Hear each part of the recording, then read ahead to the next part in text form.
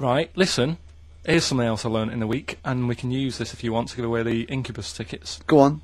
Sure. And what is it, right? Barbie doll.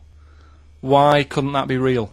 What do you mean, why really. couldn't it be real? If the Barbie doll was like a real person, Right. it wouldn't work out. I don't understand the question! If you do, this is what worries me. I don't understand the question. Why do you understand it? Because it's one of those facts which I've heard in the past, but... So therefore, because I know the answer, the question makes sense. But unless you know the answer, the question makes no sense. Well, of course it doesn't. That's what's brilliant. It's not a real question, Carl. I don't think it can count, really. It can't be a real Why? question.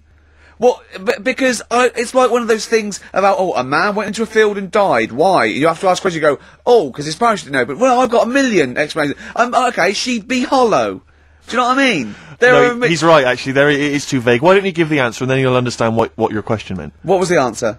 She'd have to walk around on all fours, because... No, physically, the proportions of Barbie could not be replicated on a real human woman, because she just couldn't have those dimensions. Yeah, we know. Yeah. But that, you know what I mean?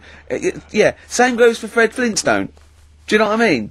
His head's half his body. It's a cartoon. Right. Don't have a go at Carl. He's the K-Man. People love him. Sorry. God, you're going to alienate yourself.